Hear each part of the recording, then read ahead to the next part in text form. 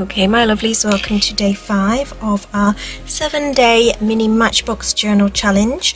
I'll just give you a quick flip of where I left it yesterday with our focals. So I now have a focal on every page. I kind of left this from a few days ago. I don't know if I'll add anything onto that yet. We'll see with today. Today's my favourite day because it's all about the detail, and this is where I think pages really come to life.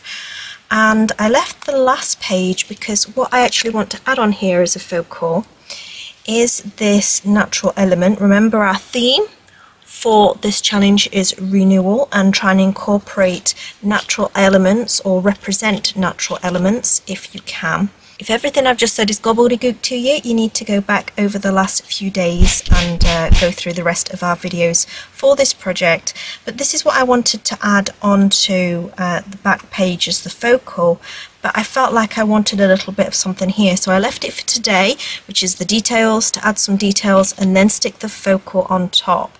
Because it's such a delicate thing, I didn't want to try and put details in around it like I might be able to with, you know, pieces of collage. So details, what does that mean? It means doodling, it means stamping, it means words, it means any embellishments, any little touches that are there to round off a page.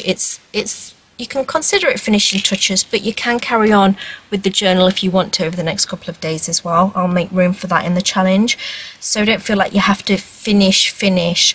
But this is where you just spend time with the pages and kind of let them develop as they want to a little bit, you know. So just go through each page and just go, what do you want? Oh, this ladybug wants a few black dots going around her so that she adds presence,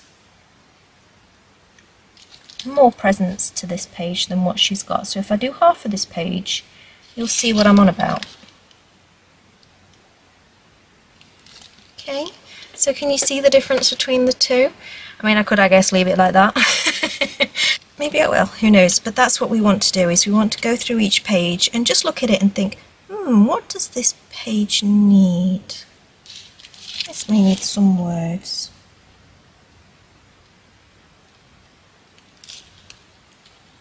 See? Oops. So go through and see what each page speaks to you that it wants.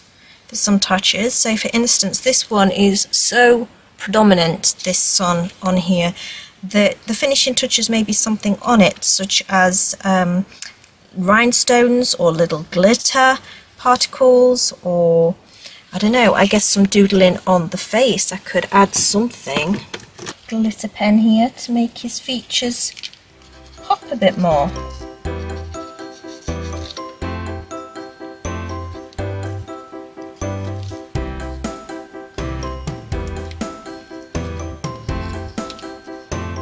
So much better with a little bit of glitter. That is, I don't know if you can see it on camera, but that's quite phenomenal. It's making me think I should wear more sparkly eyeshadow.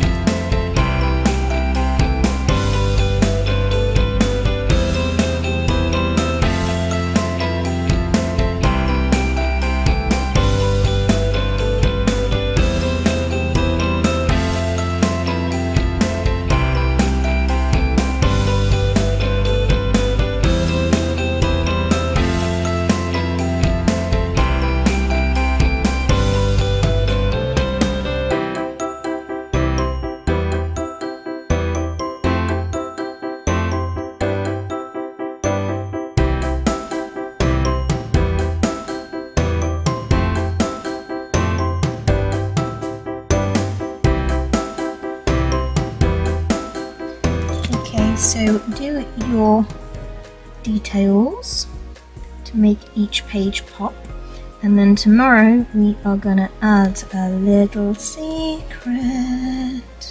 Don't forget to post pictures of your project in the monthly challenge group. You can post all 7 days progress if you want to be entered in 7 times to win any class that you want on journal workshops. And I'll see you guys tomorrow.